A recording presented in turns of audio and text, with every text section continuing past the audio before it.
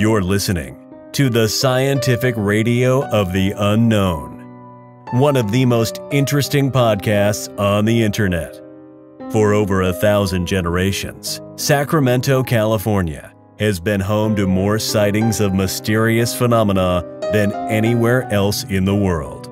Now, a hardcore team of elite paranormal investigators is out to solve these mysteries using advanced scientific research methods. Nothing will stand in their way to find the truth. They are the scientific researchers of the unknown, coming to you live from Sacramento, California. He's the founder and president of the Scientific Researchers of the Unknown. He's your host, Carson French.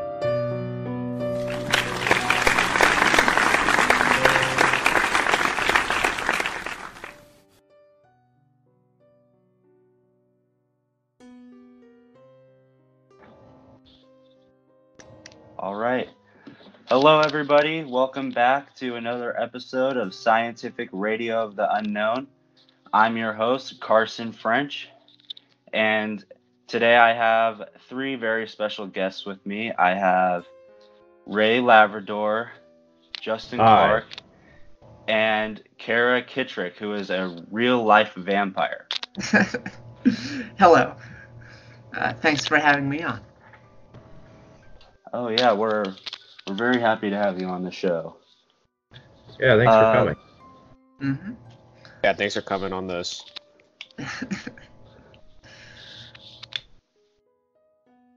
All right, so do you mind if we ask you a few questions? No, please go ahead. That's what I'm here for. All right, so what is it like being a vampire? Shockingly ordinary, I guess. I mean, literally, I just drink a few milliliters of blood, like, every month, and that's kind of the extent of it. I mean, that's not anywhere near enough, but, like, it's enough to keep me, you know, safe and sane and all that kind of thing. So, the rest of my life is just, you know, like everyone else's, I would think. It was pretty weird figuring it out, I would say. About a year and a half ago, I started just feeling sort of dizzy and nauseous and lightheaded and generally pretty crappy all the time. And on top of that, I was just, like, weirdly obsessed with blood. Like, okay, that's odd. So, you know, a little bit of Google magic later, me typing in, am turning into vampire, please advise. I figured out that, okay, no, there are other people who drink blood, etc., etc., so that's fine. I'll just try that for myself. Approaching donors is a little weird, but, like, people are shockingly nice. Literally, my current donor I got after just, like, a 5-minute conversation. They noted I was wearing all black, and I was like, yeah, well, I drink blood, too. And they're like, wait, really? And I'm like, oh, yeah, it's a whole thing. And they're like, okay, well, do you need a donor? And I'm like, yes. So, I don't know. That's just me rambling about the vampire experience, but that's what it's been like for me in any case. So you drink other human blood? Yes, that's it's not like animal. Do any vampires drink, like, animal blood? Because, like, sometimes, like, human blood could, like, have, like, bad stuff in it. Right. So, like, animal blood could sometimes be like a diet blood, kind of like a diet Coke to a diet Coke. People do drink animal blood, and it's especially, like, vampires in Europe, where it tends to be a lot easier to just go to a butcher and be like, hey, I want some cow's blood. In the US, that's really pretty difficult. But, you know, it depends on where you are. But the key thing is that, like, you always want to have your donors tested for bloodborne diseases, because that stuff is nasty, and it's not like we're immune to that or anything. So, yeah, I'll only drink blood from someone that's donated to, the Red Cross or someone like that recently, because they do all the relevant tests. Interesting. Okay. Yeah. Yeah, I was very surprised to find out that vampires are actually a real thing. Like at first I thought it was just folklore, myths and stuff like that, but why do you think it's not well known that there are people like this? Well, I guess a couple of reasons. I'd say first of all, the number is pretty small. Hmm. Two, vampire is really just a convenient term. Like, we're really nothing like the folkloric creature. I personally am not an undead revenant of a sinful soul who awakens from my coffin every night to prey on the blood of the living. I prey on the blood of the living in my spare time, like a civilized person. But like, vampire was just a term adopted because, like, that's where people's mind goes when you say that you drink blood. Probably the second reason that's not terribly well known is, like, people are skeptical. Like, even people who know about this stuff are going to be like, okay, so there are some crazy people who drink blood. There's crazy people who do whatever. Which, fair. I'm pretty skeptical myself. There's a lot of days I'm like, this is probably just all in my head, but, like, that doesn't really help. Like, I still am pretty much obsessed with the taste of blood, so, like, that's just the way it is. Yeah, so going back to all the folklore and everything, so like everything about like eating garlic and all that, that's out of the window. So can you have like garlic fries? Because garlic fries are pretty good. You can find them like most restaurants nowadays. God, I mean, having to find donors and all of that's inconvenient. But if I had to not eat garlic, I don't even know what I would do about that. That would be a deal breaker. But yeah, no, none of that stuff is the case for, like, real life vampires and all of that. And if you stab anybody in the heart with a wooden stake, I mean, you die. Like, anybody dies. Yeah, fair to say, do not stab your vampire friends in the heart, or anyone else for that matter. It's unkind. That's good advice for everybody.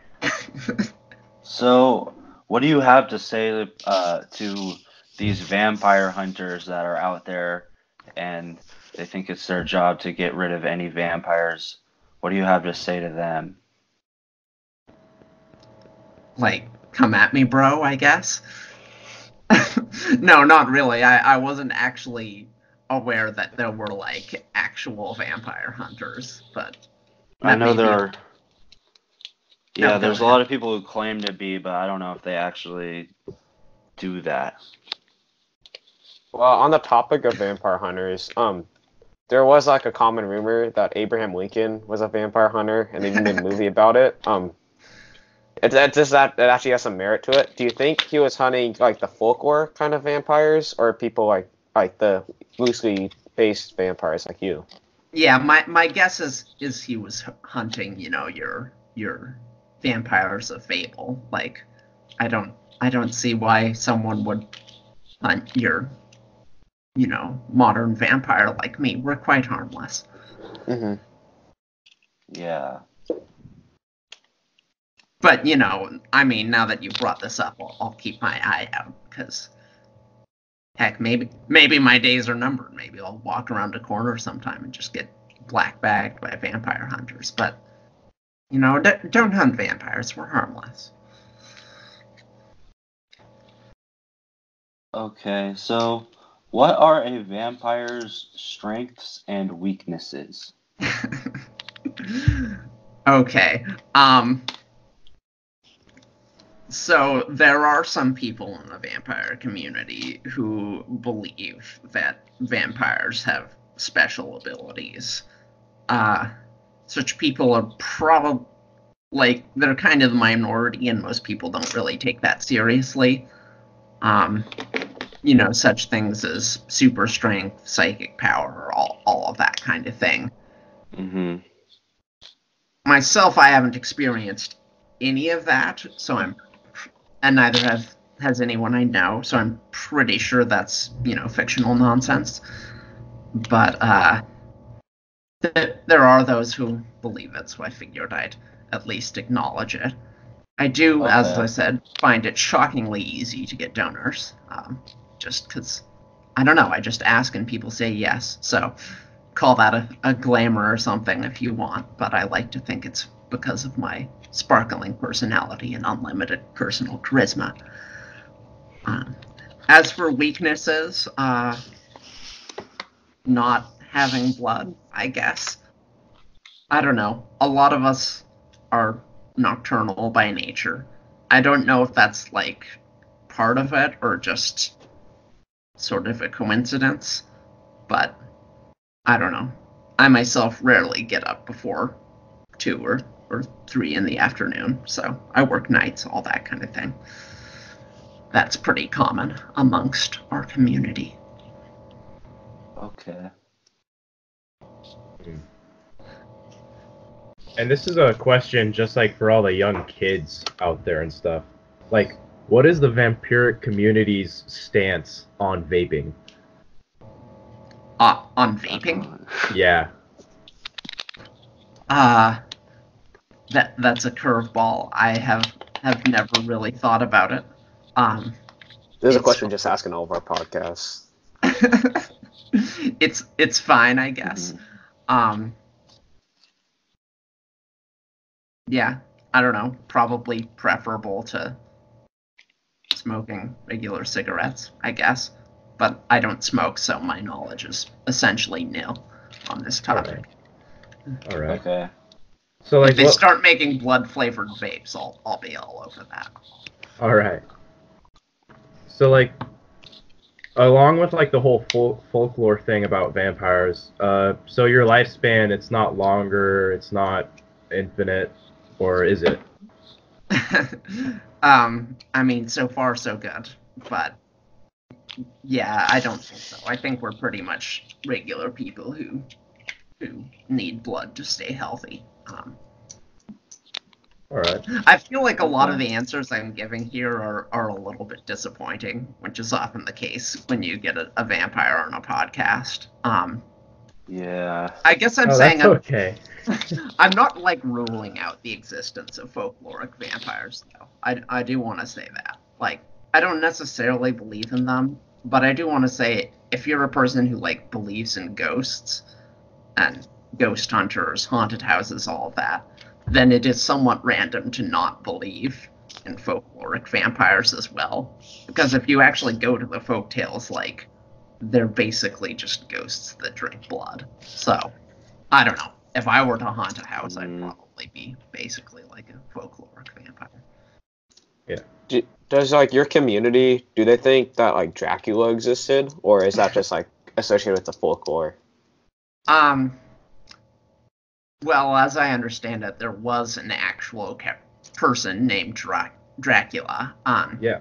As I also understand it, Bram Stoker, author of Dracula, the audience, took some creative liberties and sort of, he used Dracula's name but sort of combined him with another figure who existed around the same time who did drink blood. So the historical Dracula probably had no particular vampiric qualities, but there was some other Eastern European nobleman at the same time who might have. But, you know, there are plenty of creepy European nobles who indulged in such things. Your Elizabeth Bouchery, for example, bathed in blood, drank the blood of her servants. Eventually, after she killed several hundred people, the other nobles kind of got fed up with her antics and eventually sealed her away in a tower with a little slot for her meals and left her to die. So I think that's about as like that's as close to your traditional creepy Dracula style folklore as you can get. Fun fact of the day: the inspiration for Dracula, who was Vlad the Impaler, was of House Dracul of some old Romanian house. So that's a little fact for today. Those are pretty much like Thank you. old Romanian fraternities.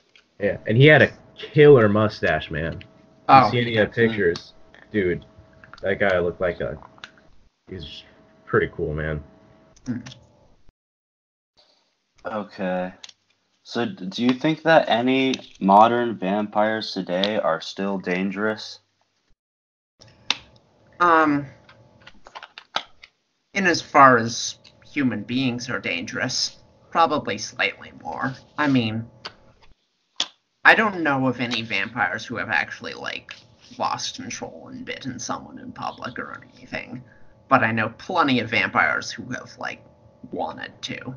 I remember the first time after I started getting these symptoms, I was having my blood drawn, and I basically just, like, went into fight or flight mode looking at the little vials they were drawing, because I really wanted to drink them.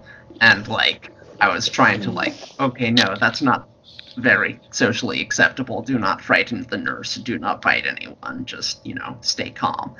So, heck, I don't know. There have been serial killers who have drank blood. It's, in fact, a whole category in criminology, I believe, vampire murders. So were some of those people actual, like, sanguinarians? It's quite possible. Interesting. What's your, like, there are different, like, variants of blood, like there's, like, high blood sugar, low blood sugar, like a deep red. Like, what do you think is, like, the best flavor of blood? Yeah, as far as people go, first of all, blood type doesn't, like, people can't taste antigens. That's not a thing. But vegetarians, definitely the tastiest, in my experience. And I'm not alone in this. I feel kind of like grass-fed cattle? Oh, yeah, exactly. Exactly. Like, we vampires, we're out here. We demand a vegan sacrifice, okay? We're just like, it's really good. And I'm not picky. Any blood is good, but comparing, your vegetarian health nut to your person with a shitty gamer diet, it's night and day, really. All right.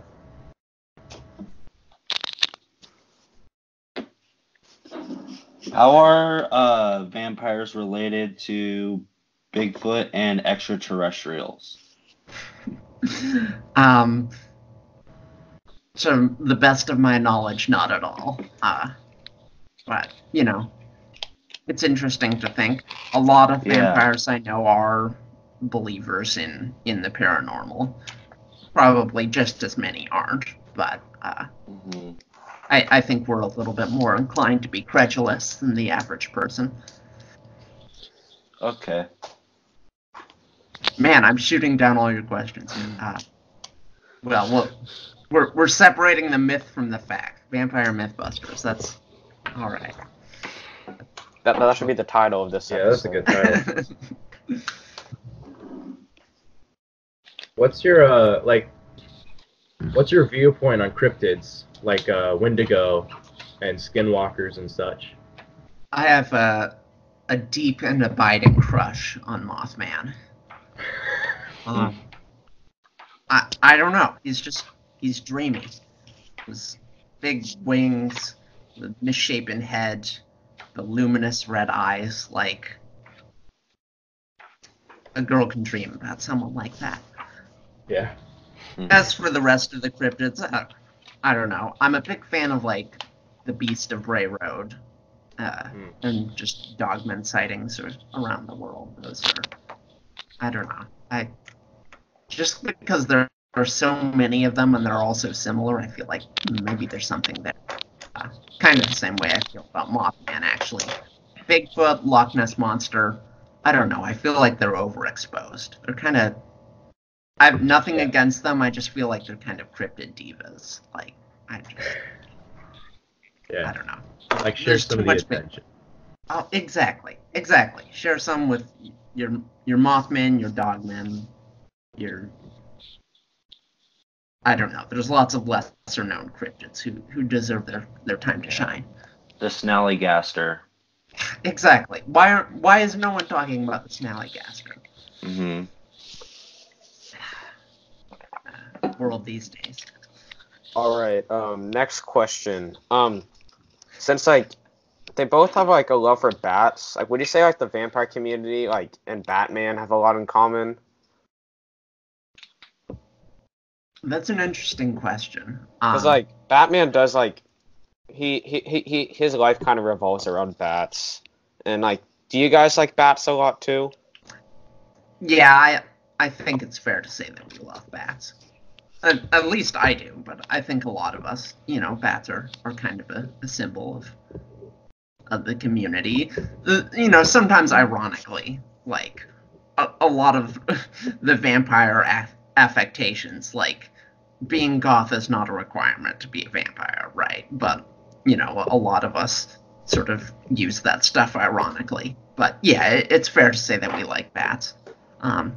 Batman, I don't know. Personally, I am neither a billionaire nor a vigilante, but that it kind of narrows one's life choices to not be left a massive mansion and huge boatloads of money by dead parents. But I don't know. I like to think I would probably live my life similar to Batman, would the circumstances permit. How many other vampires do you remain in contact with?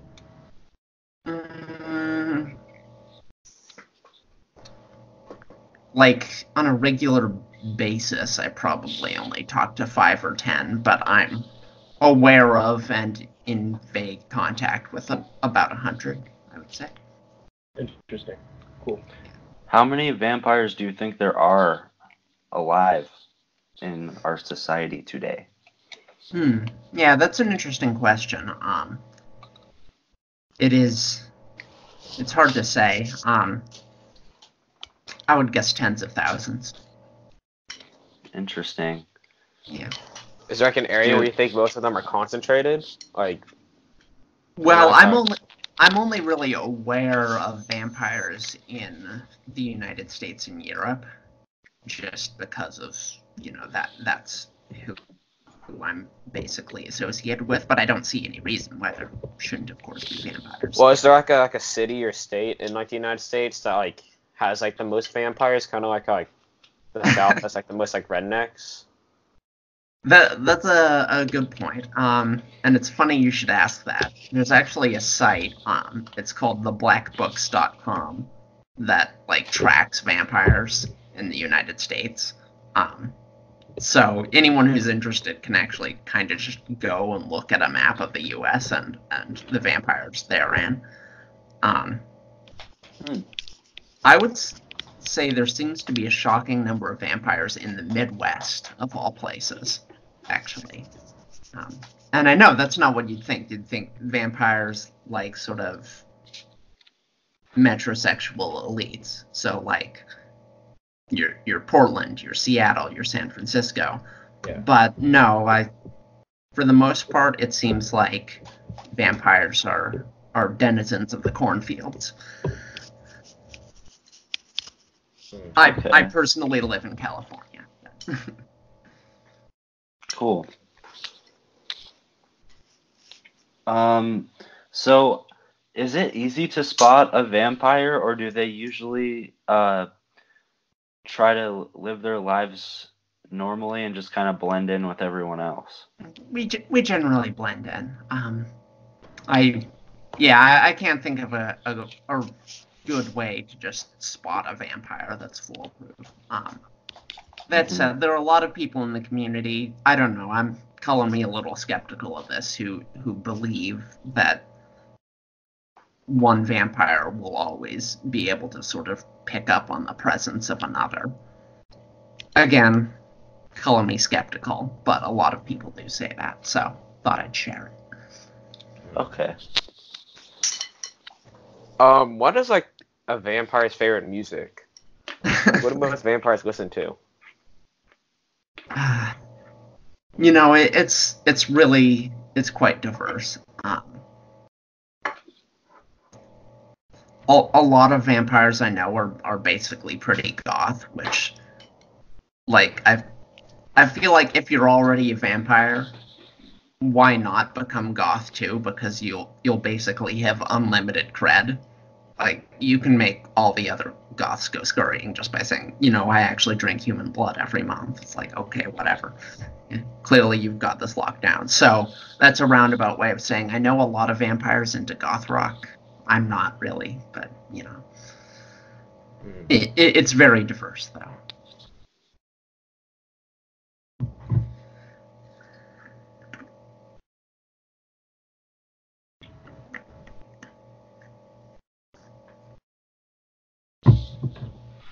Okay, it's interesting to think that anybody living in your community could secretly be a vampire and you don't know it.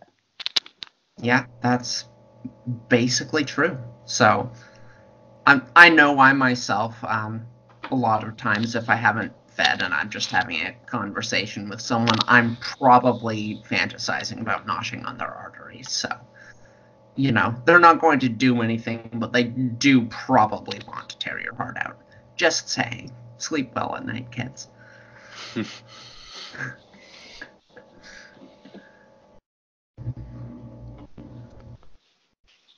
All right. Well, any more questions for you guys, or do you have any questions for us? Not so much. I do want to say, so I've covered one side of it, and that's the side I'm familiar with, and that's, you know, your vampires who drink blood. However, there's also a contingent in the community that's just as large that believes that they require psychic energy to live and drain that surreptitiously from other people who are around them. So that's an entire other thing, which honestly I'm not terribly qualified to get into, but, you know, just know that that's out there, and, you know, if you're just walking around in public, there could be someone feeding off of you psychically just right now. That's a crazy thought. Yeah. That's why we have 3 rules of paranormal that we created, and rule number 3 is to have a good psychic defense system to protect yourself. Yeah. Absolutely, it's very important. One of the rules of the Discord where Carson found me is that, you know, no feeding on people psychically without their permission, because that's rude. I don't know. I approach this topic with some levity. I don't know. I'd color myself a little skeptical of Psy-Vamps too, but there are a lot of them, and they do mostly appear to be extraordinarily nice people, and they do also seem to know things that they have no way of knowing, which is somewhat bizarre. So, yeah. Don't know about the vamp part, but they're definitely psychic. Do you think there are any, like, figureheads in the vampiric community? Or is it just, like, isolated people that are just meeting online? Or are there, like, leaders, you know? Kind of like how, like, Tom Cruise is, like, a leader of Scientology. Right. I would say, like, for every person who's a quote-unquote leader in the vampire community, there are, you know, 20 people who hate everything they stand for. The vampire community is very contentious, in point of fact. I try and stick to the corners of the internet where basically everyone is nice and we're just posting memes all day. But I feel like in basically every community I've been in where there are actually serious discussions going on about, like, what vampirism is, what it means, all that kind of thing, People are mean. I think it's because they're hungry, or maybe it's just because every online community is horrible. But it seems like vampires, even by those standards, are not terribly well behaved. So we're kind of a collective of grumpy anarchists, I guess. No effective leaders to speak of. All right. Do you know of any, like, have you heard any stories about vampires trying to start, like, a coven? Yeah, I have. Plenty of vampires have started covens, to the best of my knowledge. I myself am like houses. As far as I know, said covens and or houses don't really do anything, but maybe that's just what they want me to think. I don't know. Interesting. I haven't gotten any invitations. All right.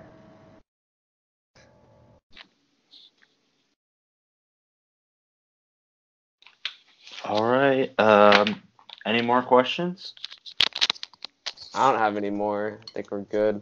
Yeah, not from me. Yeah. All right. Well, I'd like to thank you so much, Kara, for coming on the show. Of course, and, anytime. Yeah, if there's anything you need from me, just let me know. And yeah. Well, a few liters of blood, maybe. We'll table that for now. I'll let you guys discuss. You can think about it. But no, seriously, thanks for having me on. This was fun. Thanks for being very open. Yeah, I feel like most of us are. So. All right. All right. Well, that's it. Thank you. Bye. Thanks.